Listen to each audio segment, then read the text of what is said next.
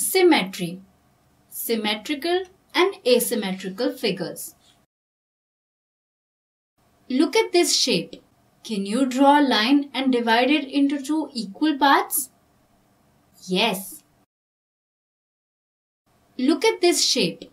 Can you draw a line and divide it into two equal parts? Yes. Look at this shape. Can you draw a line and divide it into two equal parts?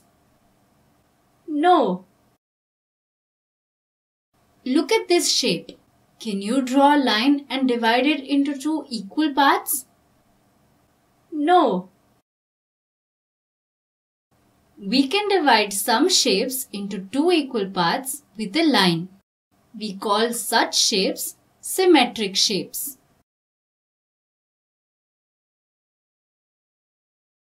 We cannot divide some shapes into two equal parts with a line. We call such shapes asymmetric shapes. Look at this shape. Can we repeat this shape and get a semicircle? Yes, we can. Let's do it. That's not the way to do it. We have to flip it and then put it next to this piece. Now we have a semicircle. If we fold this shape, we will get the shape we started with. Where will you fold this shape to do that? Along this line. This line has a special name. It is called the line of symmetry. The dotted line is called the line of symmetry. The two shapes on each side of the line of symmetry are equal. If you fold the shape on the dotted line, the parts will fit each other perfectly. Is this a line of symmetry for this shape? No.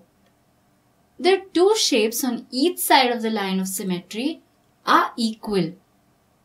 But if you fold the shape on the dotted line, the parts will not fit each other perfectly.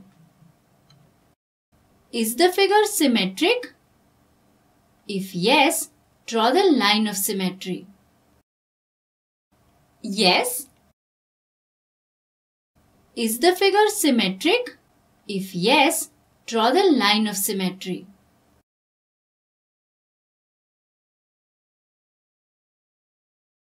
Yes. Is the figure symmetric? If yes, draw the line of symmetry. No. Is the figure symmetric? If yes, draw the line of symmetry. Yes.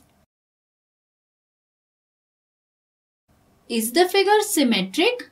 If yes, draw the line of symmetry. No. Is the figure symmetric? If yes, draw the line of symmetry. No. Is the figure symmetric? If yes, draw the line of symmetry. Yes. Is the figure symmetric? If yes, draw the line of symmetry. Yes. Is the figure symmetric? If yes, draw the line of symmetry. No. Did you understand the idea of symmetry? Yes? That's great.